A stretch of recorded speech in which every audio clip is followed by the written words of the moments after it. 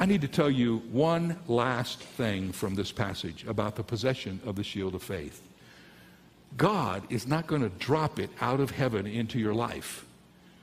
It doesn't say God will give you the shield of faith. It says, above all, take the shield of faith. You don't get the shield for good behavior after you've been a Christian for 5 years. No, what does it say in the verse? Taking up the shield of faith. What does that mean? Who does the taking up? The soldier. How do you get the shield of faith? You appropriate it. You take it. You possess it. What does that mean? That means you have to get the truth. Faith has to be appropriated, then it can be used. Faith is not faith unless it's at work. True faith is always active, and the way you appropriate the faith is to arm yourself with the truth about God and who He is, and to arm yourself with the Word of God so that no matter what Satan sends your way, you have an appropriate answer, an appropriate truth, an appropriate verse which you can use to repel him. Let me jump ahead just a little bit to the sword of the Spirit, which is the Word of God. That's the only offensive weapon we have in the whole arsenal that we're given in Ephesians chapter 6, just the sword of the Spirit, which is the Word of God. I used to think the sword of the Spirit was the Bible, but that's not it. The sword of the Spirit is the rhema of God. That's the word in the language of the New Testament. And the rhema of God is not the logos, which is the word for the whole Bible. The rhema of God is the short sword that comes from the arsenal to use against the enemy.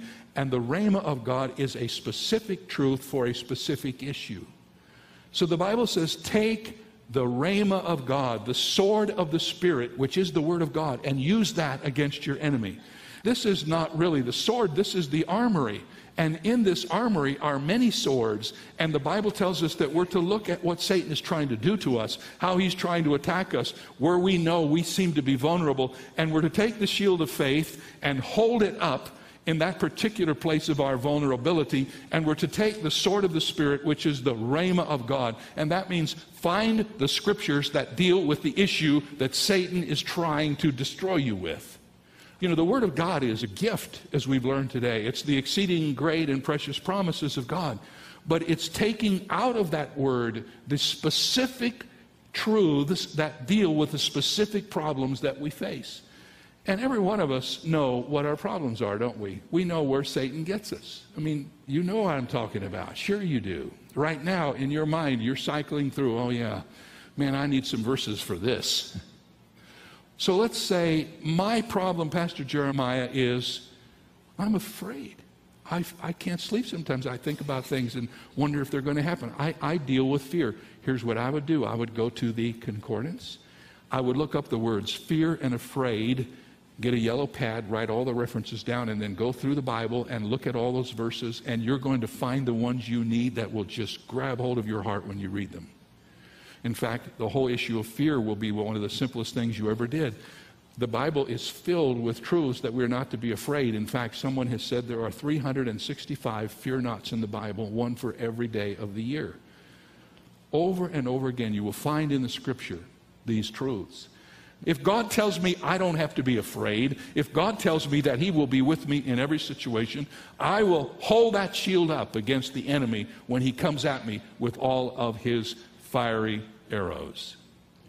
Do we know what we believe? If we know what we believe and we're building this shield so that it will be impervious to anything Satan can do to us.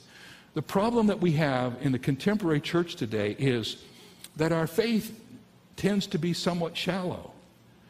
And when you have shallow faith, you become an easy target for the enemy. He can get through the shallowness of our faith without much effort. And so if we're not careful, we are victimized. We need to take what God has given us in His precious promises and mine out of it the truths that will help us live the practical Christian life with victory.